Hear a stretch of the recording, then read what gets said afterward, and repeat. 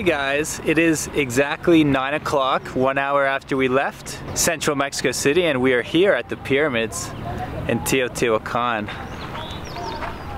Still early, there's not too many cars, but I do see quite a few buses.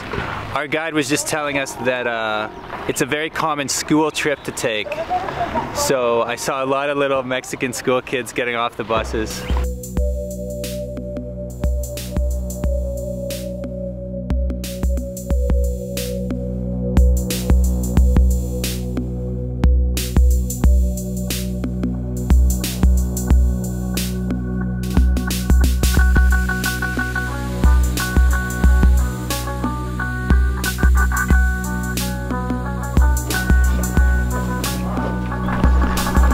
So guys, as you know, a lot of times we just explore the city on our own, but today we have something special. We're teaming up with a walking tour group called Mexico a Pie.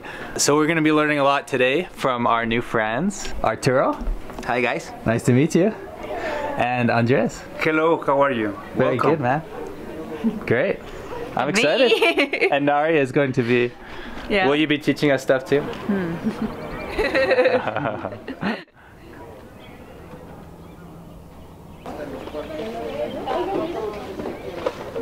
Well, that was unexpected. We just turned the corner and suddenly we turned the corner and I just saw it and oh my goodness. That is something special, guys. Very important tip. Bring good footwear. These staircases are no joke.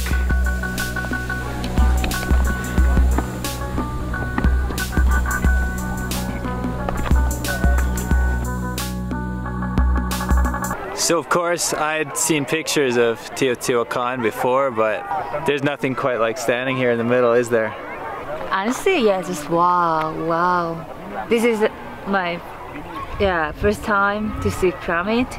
Congratulations. Yeah, and I don't know, it's incredible, and I love the design. They use the volcano stones.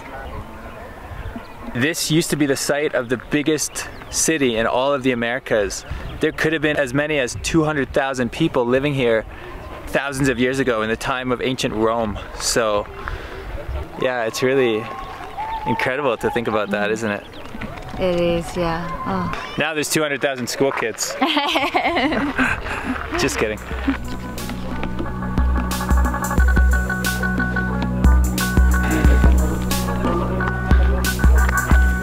Yeah, these are big steps.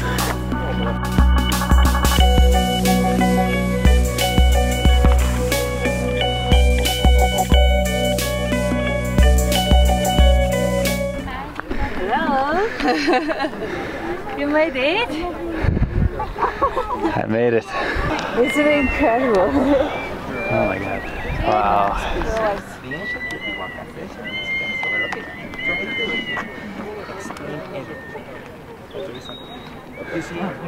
Incredible, huh?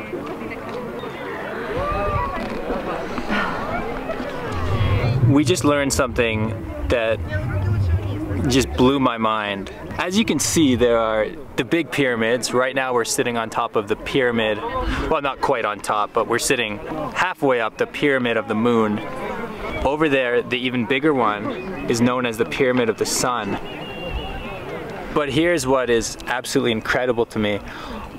Arturo said that, see those little hills over there? Those are undiscovered pyramids. But these are the things that are missing to You're saying that there's temples under those little hills? These ones. Did you see there's one? Here. This little one? Yeah. It's another like this. That one is another. I guess the reason is that there just isn't the funds, there just isn't the interest in doing it because they already have enough. But imagine living somewhere where you have so many pyramids that it's like, well, we don't need to dig those up. We already have so many, right? It kind of adds to the sense of mystery. I mean, not only is this an ancient site, but it's an ancient site that we're still discovering. Okay guys, now I need to put you down and focus on the next challenge, getting down. So it's now about 10:20 in the morning, and you can see that more and more people are coming in. It is getting busier, but it's just so huge that you can definitely find space to yourself. I mean, all these little pyramids are still empty. It's like, pick a pyramid, where do you want to go?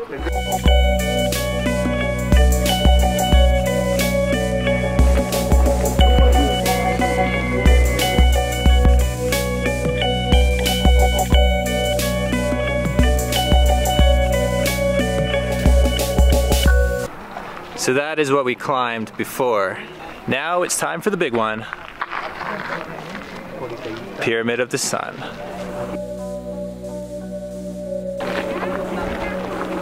Now maybe it's because of the gentle slope of the pyramid, but from a distance it doesn't actually look that tall.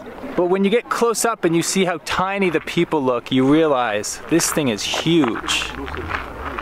It's over 200 steps to the top, and these are big steps.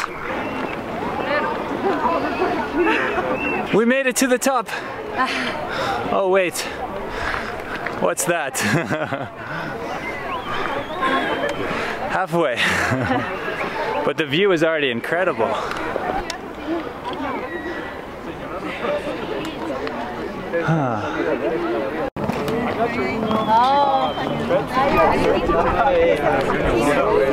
Well, this is it guys, we finally made it to the top.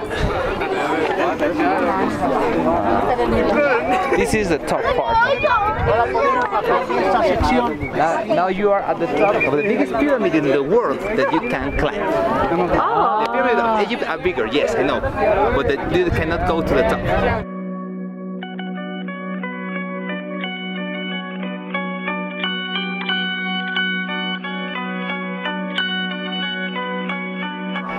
Nari, how does it feel to be on top of the pyramid? I don't know, it's just like speechless. I have nothing to say. And it's like weirdly beautiful because, you know, these are like made of only stones, right? Nothing painted, but it's just, yeah, look at this, it's just beautiful.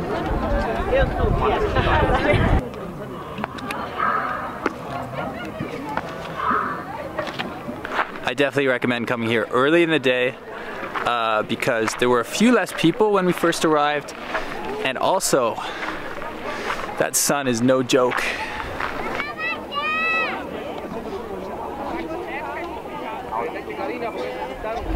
So we saw the pyramid of the moon, and we saw the pyramid of the sun. Now we are at what Arturo calls the most beautiful pyramid here. It's a long walk from the other two. Took us about 20 minutes to get here. Just shows you how big this place actually is. Obviously this place is missing some meters. Also its temple at the top. Imagine the size of this one. This one was covering that one.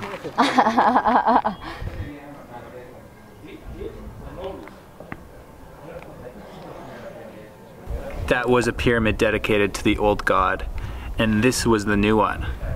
So when they changed their gods, they built over the old pyramid. And it wasn't until it was excavated by Mexicans, you know, hundreds and hundreds of years later that this was discovered. I think it's an interesting metaphor for kind of the Mexican identity, the way that there's just cultures built on top of cultures, you know, going back to the ancient people and then the Mayans and the Aztecs and then the Spanish. It's just, it's really something special to be here.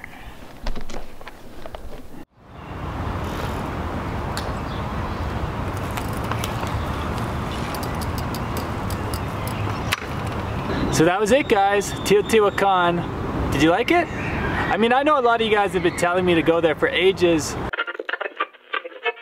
I don't know why it took us so long. I guess we were just waiting for the right time. I gotta give a huge shout out to Mexico a Pie.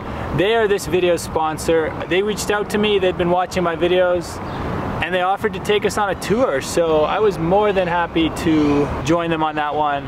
And they gave us a fridge magnet. Who doesn't love fridge magnets? So yeah, link to their website and all that good stuff down below if you want to learn more. But other than that, guys, I have some big stuff coming up. I have a big trip that's going to be taking me out of Mexico City.